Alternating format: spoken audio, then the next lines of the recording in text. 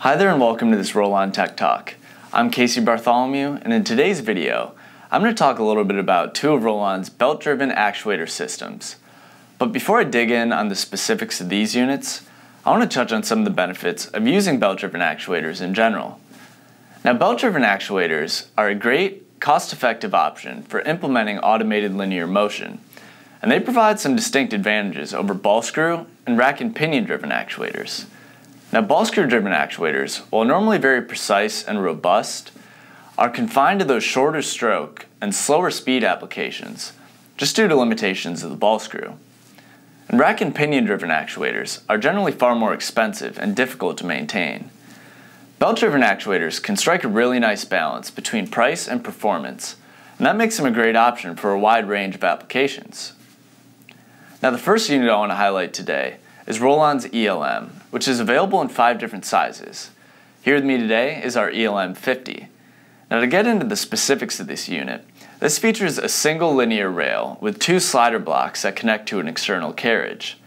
A steel reinforced polyurethane drive belt is housed inside the extrusion and used to transmit the rotational motion of the pulley into smooth linear motion of the carriage. Now, one feature I want to highlight here is this black strip along the top, which isn't the drive belt, but it's actually a polyurethane seal strip that rides along the top of the extrusion and through the carriage, and it's kept in place by micro bearings inside of the carriage that help to reduce the resistance as the strip passes through, and helps to make sure that proper seal is always maintained. Now, the name of the game with the ELM is really environmental protection. In addition to this seal strip, the ELM can be configured with pressure ports and special corrosion-resistant hardware that help this unit stand up to even the most demanding environments. But let's say you have an application that's got a fairly friendly operating environment, maybe just a standard factory with a bit of dust and debris here and there. You might not need all these advanced sealing features that the ELM offers.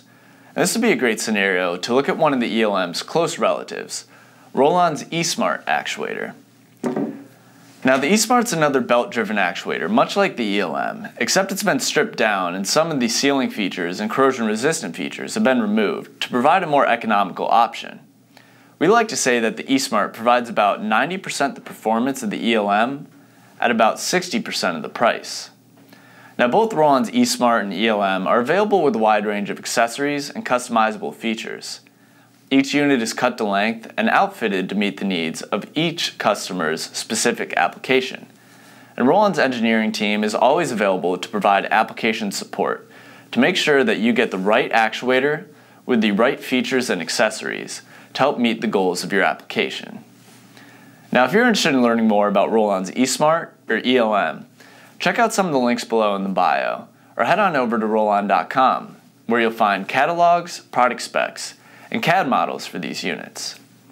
And if you like this video, please take a second to hit like and subscribe so you don't miss any of our upcoming Tech Talk videos. Thanks for watching.